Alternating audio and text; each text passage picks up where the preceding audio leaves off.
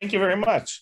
So I'm here today to talk about our analysis of synchrotron EXAFS using artificial intelligence. And I could have dropped synchrotron from the title, and I'll kind of explain why in a few seconds. Okay, well, there we go. Now we're off to the next slide. So yes, this paper was actually just published this week in Applied Surface Science.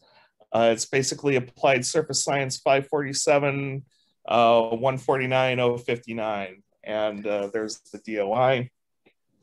Jeff, a quick suggestion, Jeff. Yes. You got a little bit of bandwidth limitations. You might want to mute your video. That tends to help when there's limited bandwidth. Okay, hang on one second. Let me see if I can mute my video.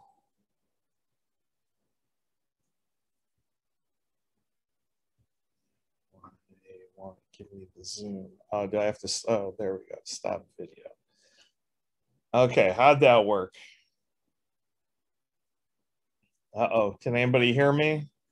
Yeah, we can hear you, and I believe your video is muted now. You're good. Perfect. All right. So now let's come back to this. Okay, are we screen sharing again? You're perfect. Keep going. Sorry for the interruption. Oh, not a problem. Good to know. All right, so the paper just came out in its final form this week. So we were glad to see that. This was the culmination of a couple years of work, mainly funded by Idaho National Laboratory. And so this was funded through the INL LDRD program and lab director Mark Peters. And we have to strongly acknowledge Matt Newville from CARS, because without Larch and Feff, this would have been crazy to have attempted. This was what I'll call a somewhat underfunded project, so it was done in quite a strange way. It was funded with LDRD and over a fairly short period of time, so there wasn't enough time to get a PhD grad student and take them all the way through. So how we did this was by hiring a very large number of undergrads and master's students to work on the project. And that's why there are a lot of names. There were just a tremendous number of students who worked with us on this project to get it to completion. We now have a student at Boise State, Andy Lau, who's now working on this project full-time and continuing the development. He's a PhD student in computer science there. And I think he's actually here somewhere in the background of the talk today. So one of the issues that we know exists in science, the National Academy of Science, Engineering, and Medicine put together a report. There's an issue with reproducibility and replicability in science.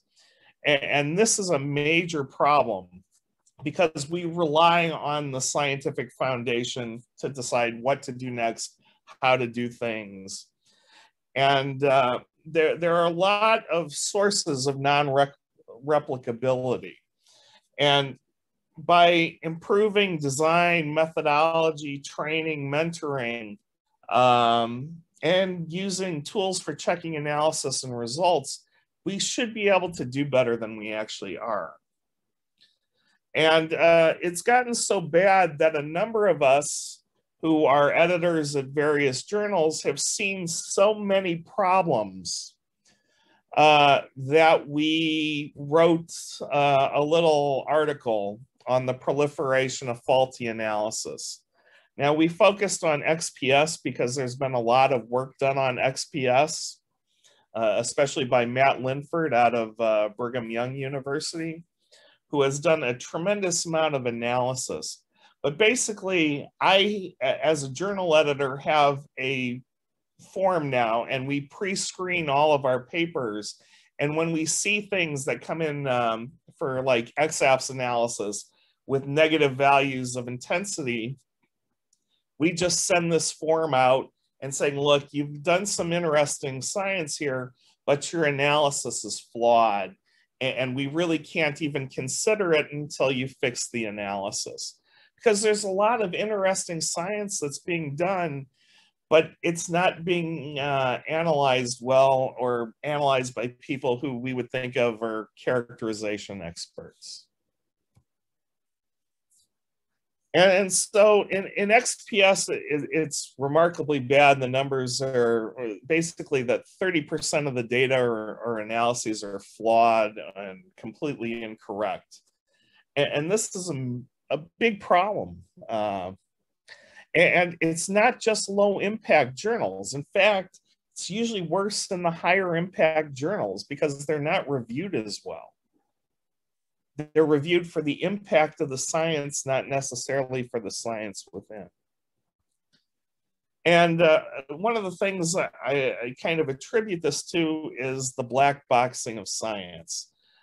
You know, now we have synthesis and characterization, ease of use in many of these tools versus understanding of how they actually work, and the massive quantities of data that are now collected using many of the institute techniques.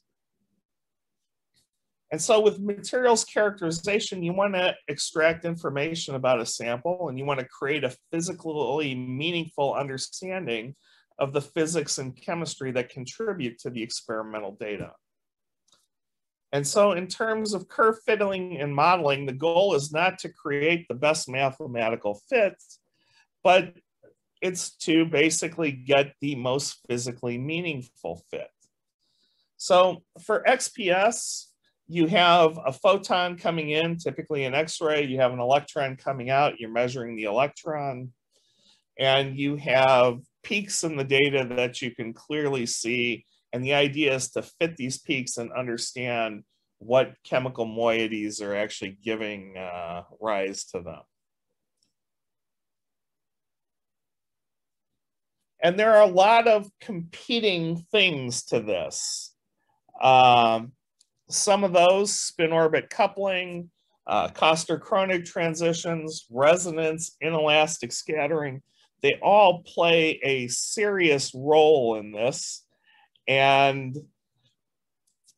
you have to account for them when you're trying to extract information from the spectra, from the measured spectra. And so here's some examples of things that we found in the published literature that are just wrong. Some of them are minor, some of them are fairly major. They plotted the peaks backwards. Okay, that's aggravating while you're looking at it, but it's not horrible. But the background goes through the peak. That's bad. That's certainly going to call into question any of the peak ratios, things like that. Maybe it's a minor effect. They actually don't show the total curve fit, probably because the line goes through the peak rather than down here where the background should have been. You have people fitting half of a peak, ignoring the spin orbit splitting, and that gives you the wrong background. So all these peak intensities are incorrect. These are people who decided not to show the raw data and just showed the peak fits. And they've got widely varying peak widths in here. Now, there are some physical things that could cause that. On the other hand, they didn't explain what those physical possibilities were. And in fact, in this case, it's just wrong. So I'm not going to go through all of these, but this is another one of my favorites where people just label all the noise as peaks, where they just go through the tables of binding energies and nope, there's peak there, peak there. Now, again, what's important to understand here is these all made it past peer review. This is all in the published literature. So if there's a novice user who comes in and sees these things, they can easily propagate this down the chain. Now, XAFS, in our opinion, was easier to address because the functions are all signs and they're readily calculated by Feff. They don't have the same range of peak parameters that XPS does, all the different line shapes, all the different backgrounds that you can have. So we thought that the first thing we would do is try and use an algorithm that could do EXAFS first, and then later on expand it to other techniques. So ultimately our goal is to be able to take inputs from some things like the materials project, input that into Feff, use our genetic algorithms, couple that to the beamline experiments or any EXAFS measurement, and go through results and try and make the analysis computer do as much of this as possible. So most of the work that we've been doing has been synchrotron based at Sector 10, the Materials Research Collaborative Access Team Beamline at the Advanced Photon Source. But we recently added an EXAFS, which is a lab-based system. Now, unfortunately, this was installed just before COVID hit, and this has really limited our ability to utilize this system. But when I talked about taking synchrotron out of the name, when we look at it, I think the EXAFS is actually going to be a very important system. Almost all universities now have a photo emission system. Those cost on the order of $1 to $1.5 million. Given the cost difference between a photo emission system and an EXAFS, I think we're going to see EXAFS and lab-based systems for EXAFS proliferate wildly. And so I think it will become easier and easier to do EXAFS. That will allow more and more people to do it, and it will also lead to fewer and fewer experts doing the analysis, and that can cause big problems. Okay, when we first started with this, we would synthesize and combine paths. So we would take synthetic paths, these are paths from copper with these specific values. S0 squared Ni is 1, delta Ri 0.02, sigma squared IR 0.03, E naught 0.1. And we would synthesize these values and have our algorithm identify the paths that were actually contributing. So we started with synthetic data that had no noise. Now, the idea of using genetic algorithms is actually a fairly old idea. I use Bruce Bunker as an example. Over his career, he recently retired. He trained 24 people to analyze EXAFS data. And EXAFS analysis does have a certain level of art to it. We've all looked at spectra backgrounds subtracted by students and go, yeah, no, that's not right. And we have a feel for that. And the students, it takes some time to get that same feel. But these genetic algorithms were put together by Bunker, Demakis, and Keshvili and used to analyze metalloproteins, biological systems.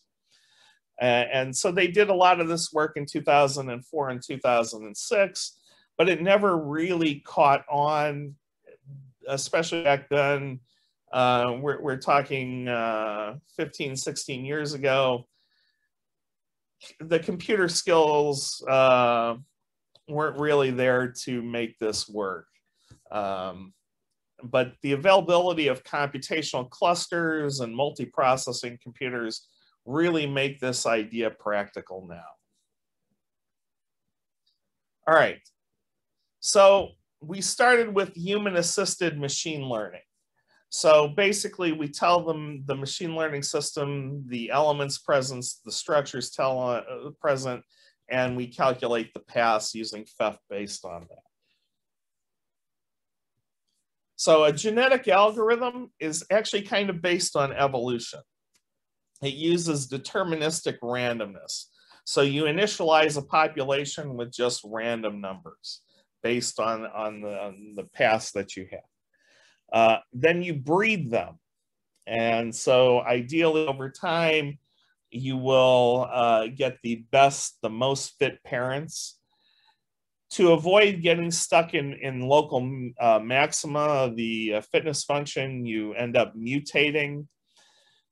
So there's some random mutations that you do, and you evaluate figuring out which of the parents and offspring are best, and you continue those on to the next generation.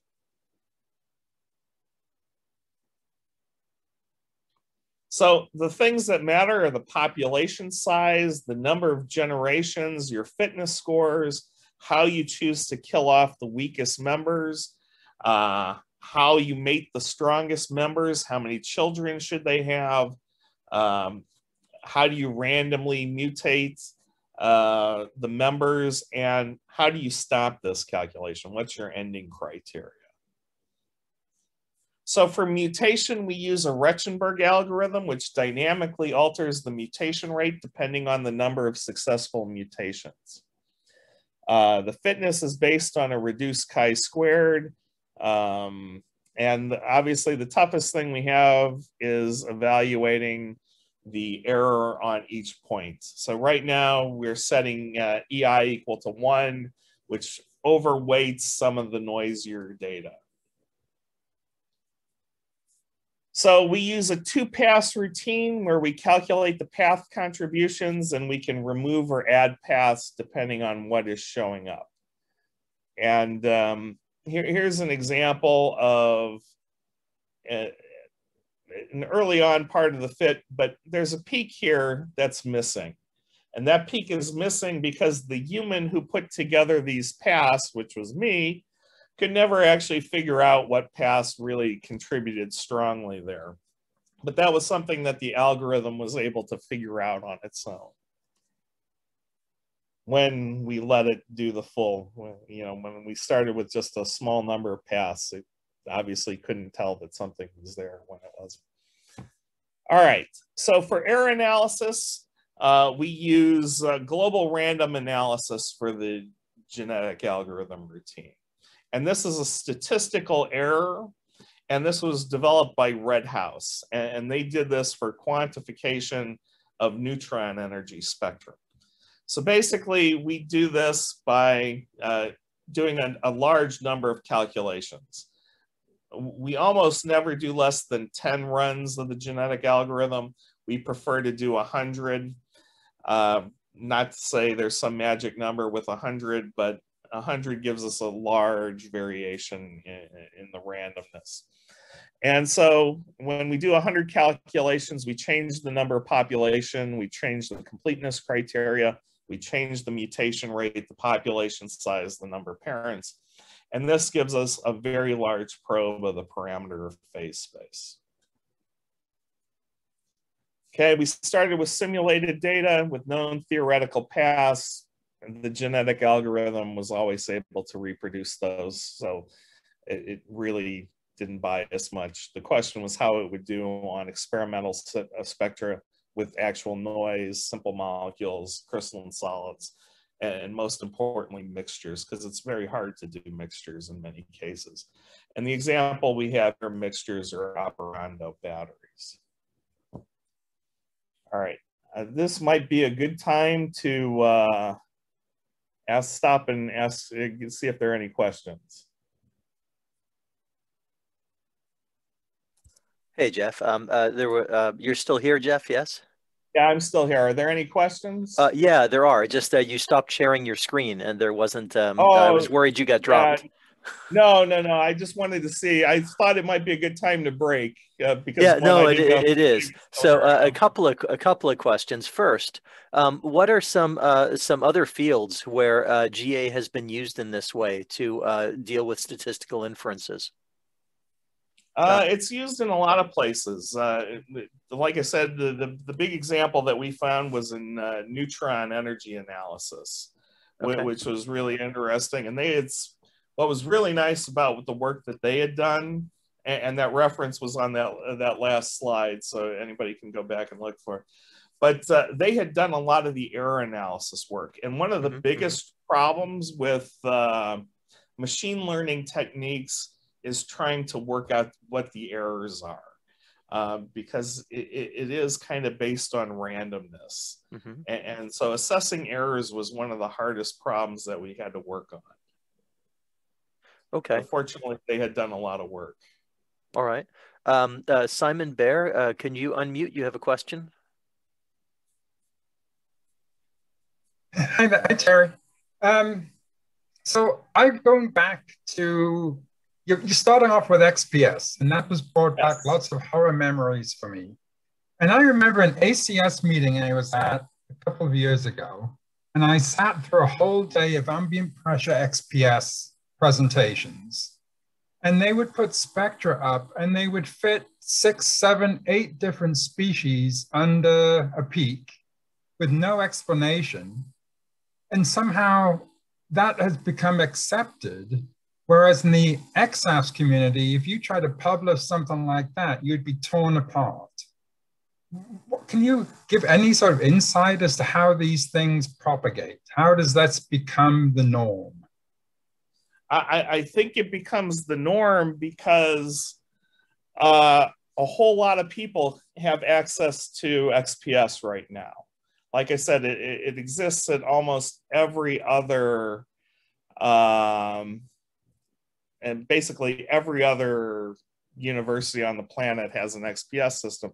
So there are a tremendous number of people actually making those measurements.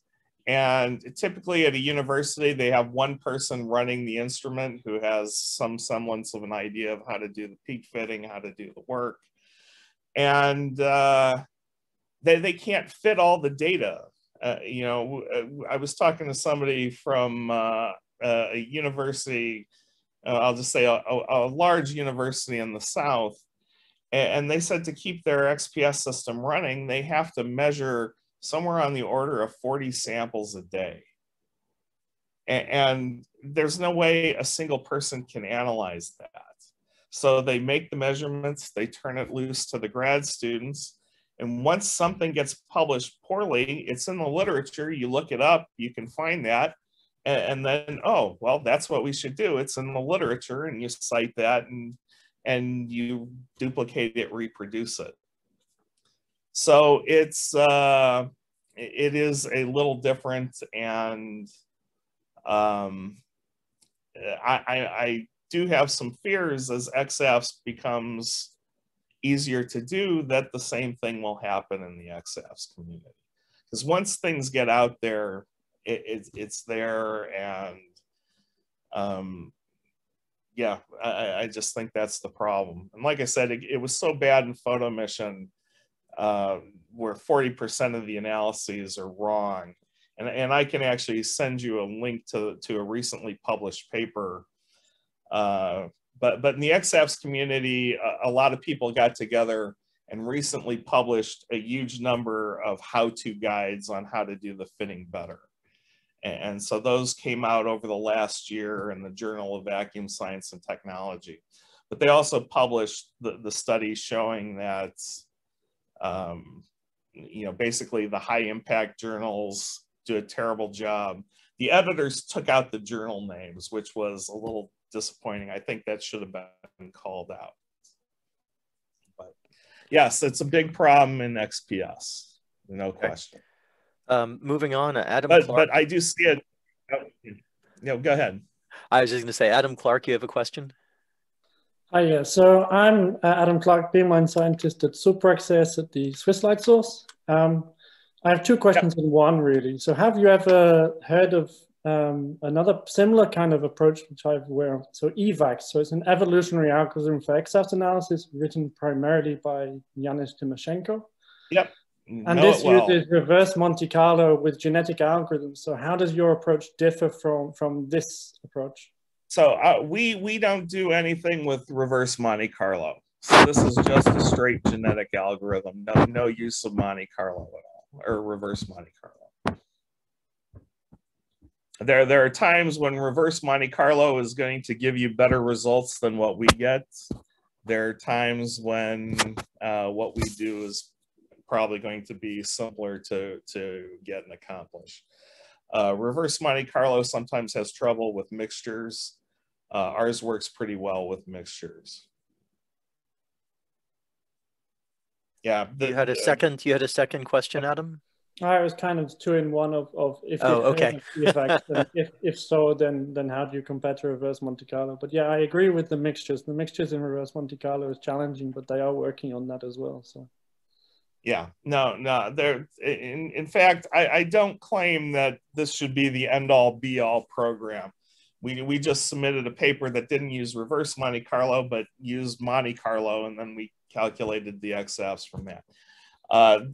There are room for a large number of these fitting programs and techniques. And frankly, you'll get better results with some systems from some than with others. There's no question. All right, you should please continue, Jeff. All right, so let me try and share screen, and then let me stop the video, then share the screen. Okay, hopefully everybody can still see me and hear me. So simple molecules, these are all very simple systems containing technetium, TCCl6 2-, TCOCl4-, TCNCl4-.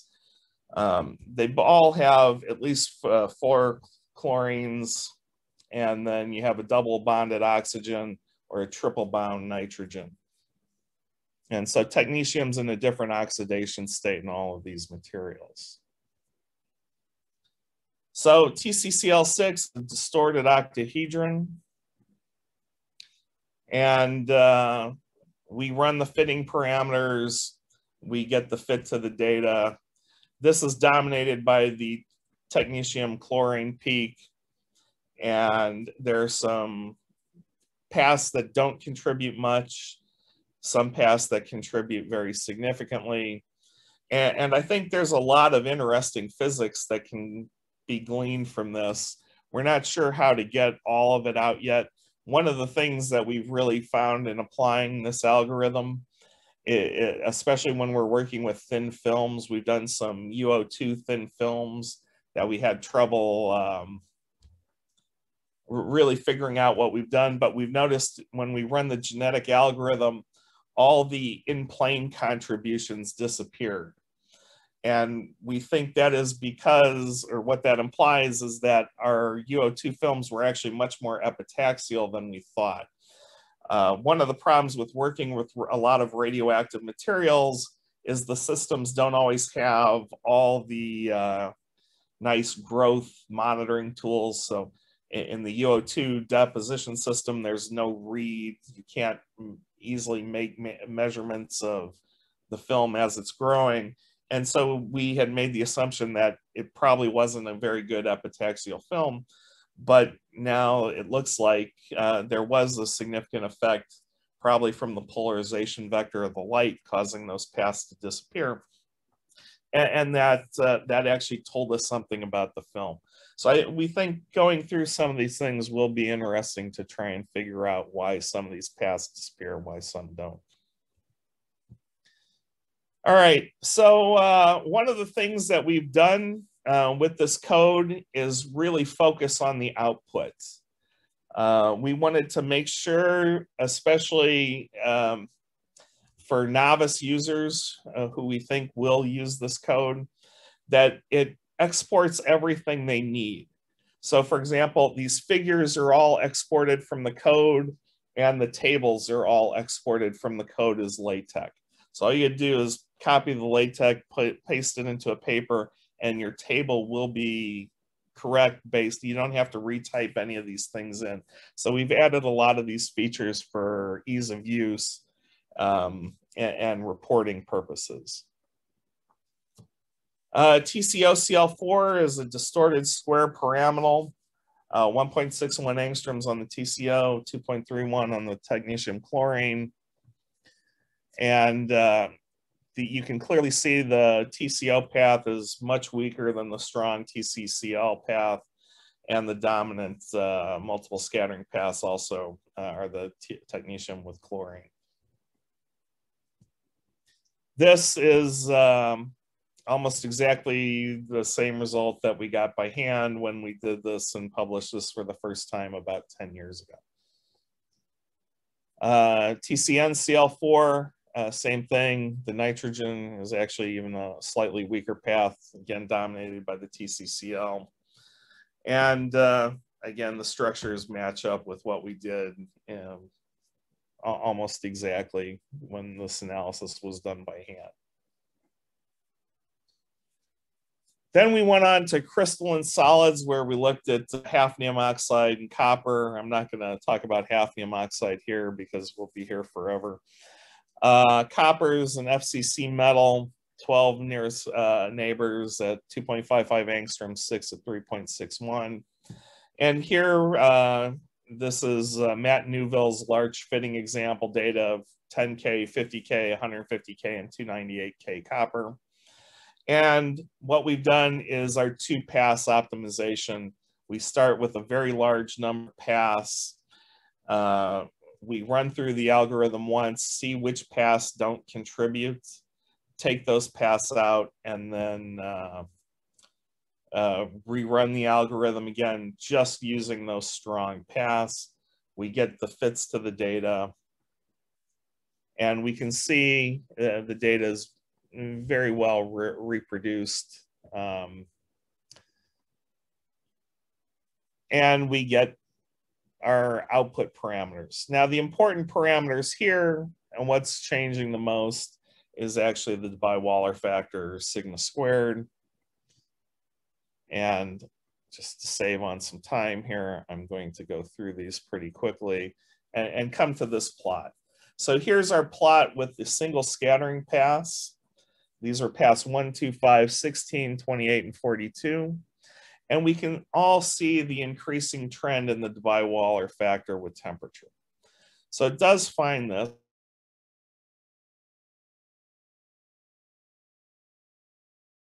right, listen.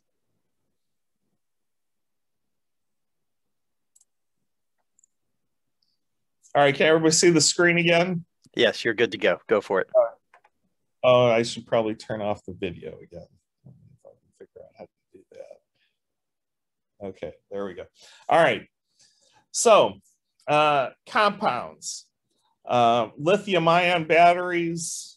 Illinois Tech has a huge program on evaluating different materials for use in lithium-ion batteries. Tin is a potential replacement for cobalt in these systems.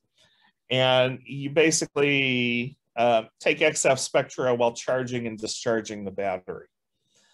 And it becomes problematic because it's really hard for humans to analyze all this data. So this was a good test of our machine learning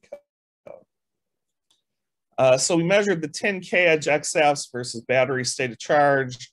When they did it in person, they summed all the like cycles to improve the signal to noise. Of course, they didn't tell us this.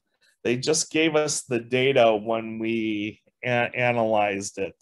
So we had no idea when the system cycled and when we were doing the analysis.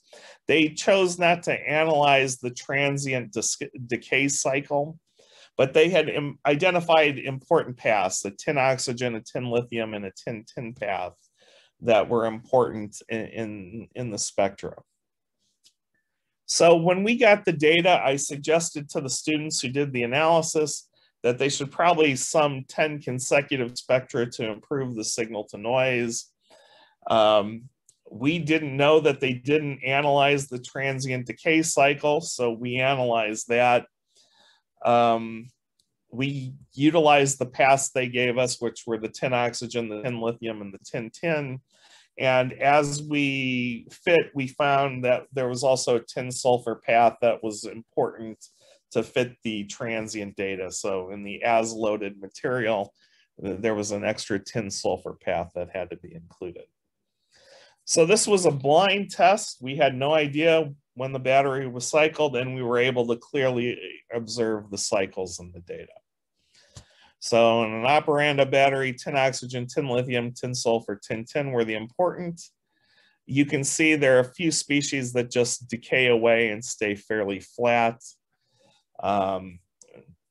So the tin oxygen bond, the oxygen's contaminated from making this an air, it decays away. The tin sulfur really doesn't cycle. It just decays away. So the tin sulfur compound that they start with is completely destroyed under the operation of the battery. And then you get these tin lithium, decaying away tin lithium peak. And then you have cycling tin lithium. And you can see that basically you have formation of tin nanoparticles in the material. And as you're charging it over time and discharging, you either intercalate lithium into this and break some of the tin-tin bonds, or you're removing them and lithium and reforming the tin-tin bonds. So you can really see the cycling of the battery, and you can see the decaying of the transient species. This was a very good result for the battery system.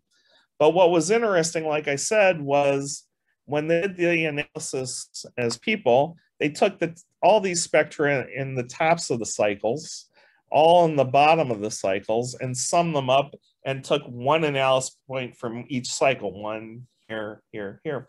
But here, even though the data was quite noisy, we were still able to extract the cycles and the chemistry out of it. This is one of the spectra that we analyzed. And so it was a good thing that the undergrads had run this, and they didn't show me the data first, because had they actually showed me this, I would have told them not to waste their time analyzing it. Not all of the spectra were this bad, but the as loaded was pretty reasonable. It was easy to get a fit for that. But it was clear that there was a missing tin sulfur bond in these cases. The discharge state, this was actually the worst system to analyze. In the charge state, there were more peak oscillations, and so it was a little better. So the uncharged or the discharge state was always had the highest error associated with the data. But you can still extract the trends even with horribly noisy data. And that was data that had I seen that, would not have chosen to analyze as a person. And so we think this is one of the strengths of this algorithm, is it does work with horribly noisy data when the data is only good over a small range of k-space. Obviously, the smaller the k-space range you have, the fewer the independent points, and you have to be much more worried about exceeding the Nyquist limits. The other thing that was important to us is because we're trying to fit basically sine functions, was showing that you couldn't fit everything, that you couldn't just randomly adjust the data until it actually covered everything. And so here's an example of using this to exclude data. So this was a nuclear fuel that had been fissioned, and it was a fissioned triso fuel. A triso is a modern nuclear fuel that the fuel and cladding are kind of mixed together. So the concern was that there was uranium dioxide, UO2, migrating out into the fuel cladding, which wouldn't necessarily be a good thing. And so we measured XAFS on this, and we tried to fit it with UO2, and we couldn't reproduce the spectrum. And that really is telling us that UO2 is not there, and we actually do know what this is. It's more uranium carbide and uranium silicide, not UO2. But when we look at this, we can look at the data, and we can see it's completely unphysical. So our first UO paths don't exist, but then it tells you there's a large contribution from the multiple scattering path that depends on the first path. So you can look at things like this and go, okay, that is not possible. Even if that was a good fit to the data, which it's not, but you can quickly exclude materials because you can try a lot of models rapidly with this, especially if you have a large cluster on which you can run the calculations. So basically, we can effectively fit XAFS data using a set of Feff9 calculated theoretical standards using a genetic algorithm. This works on both high performance computing systems and desktop machines. The job control software on a cluster in HPC is really, really convenient. We're trying to duplicate this in Python. And basically, you can get a reasonable fit depending on what your system is in a fraction of a day on a desktop machine. So when I did a demonstration at the Canadian Light Source a few months ago, we actually did the technetium fitting in real time on a desktop machine. Can be done. It's better if you have access to a cluster and can run these things simultaneously. Now to go back to XPS, we basically wanted to Jeff, maybe would this be a good time for a break? Oh, sure. Okay, great. For a second break. All right. So is this sort of, it feels like it closes off some of your XAFS analysis, and there's a few questions. Yep. Matthew Marcus, okay, you had a question? Let me see if I can see the chat window. Don't bother. I'll call on people. It's too distracting. Right. It's too distracting. Perfect. Okay. Matthew, you have a question? Yes, I was wondering in this genetic analysis, what are the genes? Is it the path parameters or is it structural? It is the path parameters. So let me pick one of these things here. Something hopefully with a few of them. Right. So that seems to me that would be would leave things kind of too loose because the path parameters should depend on a smaller number of structural parameters. Like for instance, the path length and multiple scattering depends on the structural parameters and therefore are tied to the single scattering. They can indeed, but so theoretically, if you really knew what everything was, you could add more constraints to the data. We haven't done that. That hasn't been what we focused on because it works, in our opinion, well enough for the most part. And right now, this matches what we think of as being more conventional XAFS analysis, where you, at least when we're doing analysis, we typically don't constrain everything. It could be constrained, and we actually think that's something we're going to add. If I can scroll back up. Yeah, and similarly, there's the d-sig squareds, which at least in the weaker paths tend to be pretty floppy. I was wondering how you dealt with that. It is all determined by the algorithm. There's nothing locked in right now. Yeah, so it's basically a fitting parameter. I find that nothing is. Yeah, when you do a regular, say Artemis fit, then it'll sometimes just blow up the d-sig squared to essentially exclude a path. Yeah, for this, we have not observed that, but again, we tend to limit the range to more plausible fitting parameters, whereas with Artemis, those values can blow up. So we take the concept of we're going to limit the range on all of these parameters. So they're limited to things that we think are physically plausible for the majority of systems. So you can't get a negative value of intensity, for example. It's just not allowed in the system. But each of these are the set of 4 genes for each system. I hope you can see that. Yeah. Right. So there's basically a gene for each of the 7 paths. Okay, I think we're good on that. There was a question from Adam Clark. Yeah, again. So you showed a nice example actually with the battery stuff on a data set where you had several hundred spectra. So for me, when I'm collecting data, I'm often collecting sub-second temporal resolution, so I can end up with millions of spectra per experiment. How well does your algorithm manage to scale for such large quantities of data, and how long would it take to run? So the analysis for there, well, that was the wrong one. This one here. Actually, let me pull that up. This was roughly 500 spectra. And so the 500 spectra on a 20 machine cluster took about 4 hours. It was much faster on a large number of nodes on a high performance computing supercomputer at INL. So it depends totally on what machines you have access to.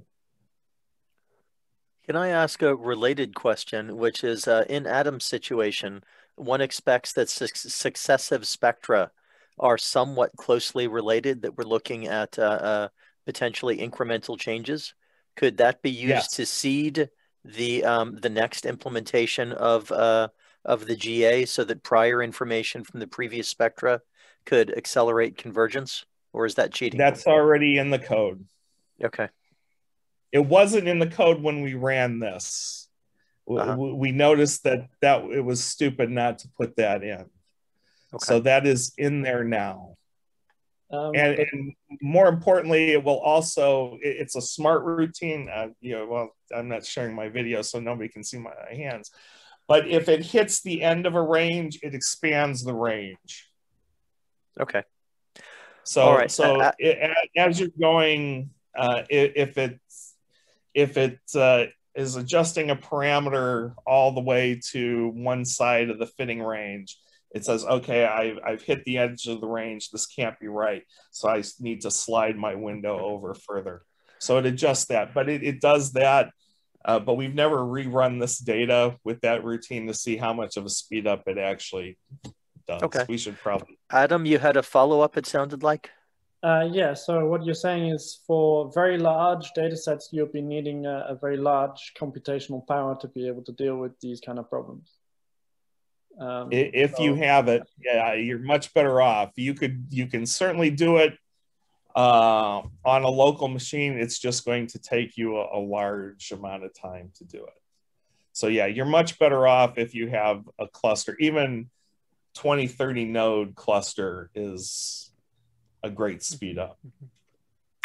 Okay, we have questions also from Yang-Han, Renee Bess, but I'm going to ask them to hold their questions for the end, and we'll let Jeff go ahead and finish up. Right.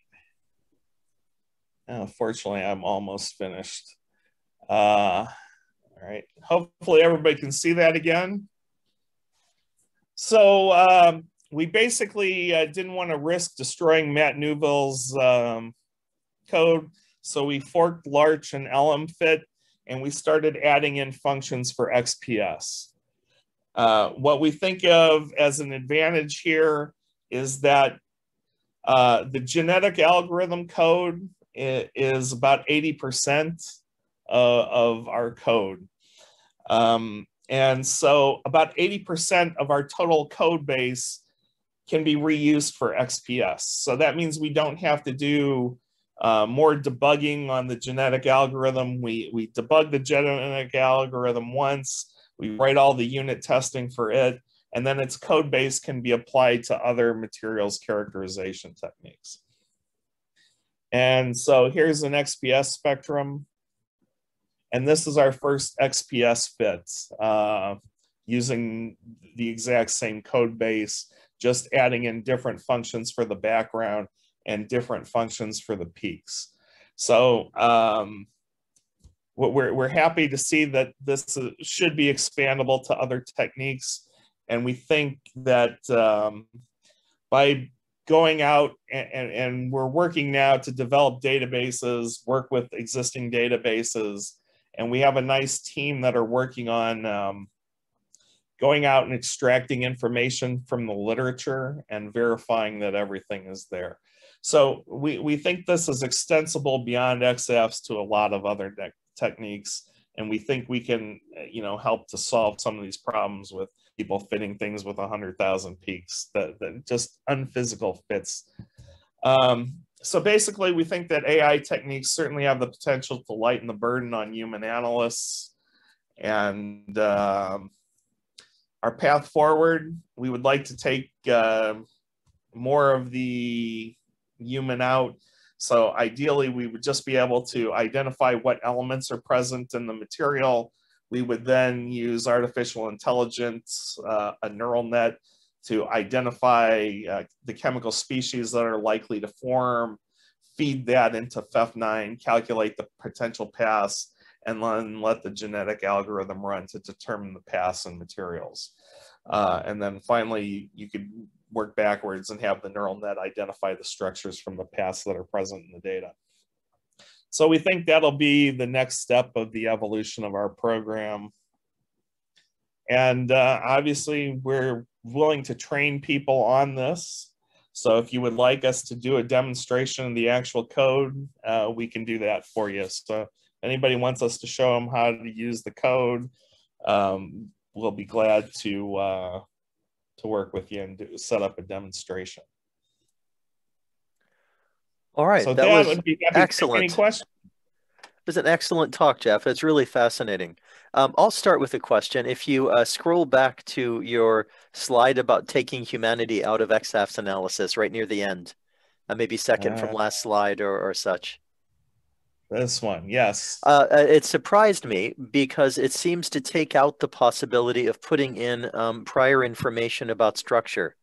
And am I understanding that correctly? No, there's no reason you couldn't add a specific structure in, but frankly, one of the problems that we have is we tend to be looking at so I do a lot of studies of radiation damage in materials. And so we might find that we have 15 different elements, and the concept then becomes which of these things are actually coming together in the high radiation environment, forming compounds. If you look with microscopy, historically, everything's been determined to be an alloy. Okay, so I have iron, carbon, uranium, palladium, all in this spot. So obviously I have a metallic iron, carbon, palladium alloy. But what we found is we've done XAFS on these things. Well, you really have uranium carbide. And I think this is off. I think this is maybe off the point of where I wanted the question to go. Sorry. Okay. As we all know, the hard thing about XAFS is the inverse problem is ill-defined. And so you have to, and so the usual way of addressing an ill-defined inverse problem is you impose enough prior information to stabilize the inversion. And so I'm surprised that you have nothing about that here, because I mean, I understand there are some systems that are so hard that you may not be sure, you may not have guesses you believe. But for us, that goes more back to the exclusion. Okay. And so for us, the idea is just to run everything, and you'll get some that just can't possibly be the answer. And so, yes, if you do have a good feel, like in the lithium ion battery cases, where they knew it was a lithium tin, you can certainly put that in. But if you have no idea, that's fine. I understand. Be able to go to the phase diagram, figure out what might be plausible, and then run a bunch of things. Okay. It's just this. It's this step of formalizing the prior information, which is why it was so hard for that earlier work of Krappe and Cass on Bayesian inversion of XAFS 20 years ago or so. It was so hard to make that work formalizing it. And that's been such a nice feature of the supervised machine learning from, say, Timoshenko and collaborators, that they formalized the prior information by the choice of the training data set. And so I was surprised not to see some strong statement about how you're going to put prior information in that other slide. But I understand here where it is you're doing that. This does not require the prior. This is a non-training, so there's no training involved here at all. No, I understand. So our idea is actually the opposite. Don't rule things out, run them and test, and see if you can rule them out afterwards. Okay, I understand. So it's post facto prior information. So whatever the right Latinization. Whatever the right I don't know if for that. but that's the idea, is to run all of these things and then afterwards rule out, because usually it's very clear, like in this case, where you have single scattering paths that don't exist with multiple scattering paths. It's really easy to rule this out. Okay, I want to try to get to two more questions. Yang Ha, you had a question? Jeff, great talk as always. So I really liked your tin oxide story. So it actually shows two extreme ends. One end, you show that if you just feed the raw data to your code, it can give you some reasonable results, even though the data itself looks noisy. And on the other side, other end, you show you told your student to add in a tin sulfur path from your own intuition. So I want you to make a comment on like how human input can impact these kind of like fittings, and with the development of these. So basically, we weren't able to get good fits without the tin sulfur peak in the transition period.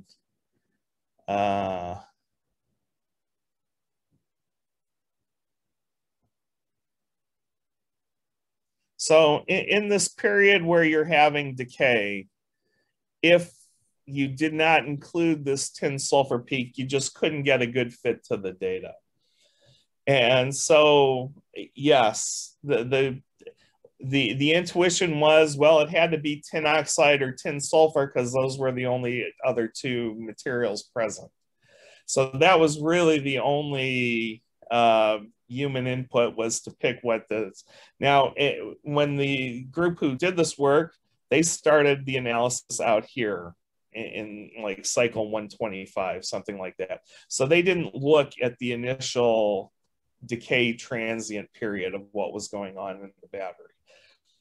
So they only analyzed the higher out. So by that point, the tin sulfur peak had already decayed away. So it was really only important very early on in the data. And so that's why they didn't see it, and that's why we did see it. And they just didn't look at the same fitting range. They decided that they weren't interested in the transient. And there's valid reason for that, because you care about the operating conditions of the batteries, and it's always going to be cycled once. So, but yes, so there is right now still a lot of human intuition that's still being involved, because people are still choosing the structures. And obviously, I think for our routine, we would like to get rid of that, where you just say, okay, I know here we have tin, oxygen, sulfur, lithium. What's there? And I think we can get to that point.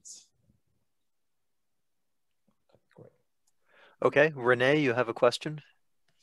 Yeah, nice talk. It's really a nice tool, and would definitely take a look to this deeper. And I have a question about the human impact in the EXAFS signal extraction. You know, normalization and so on may have an impact of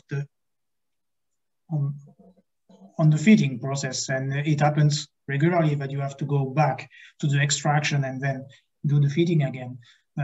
Is your algorithm sensitive to that or not? So let me exit this.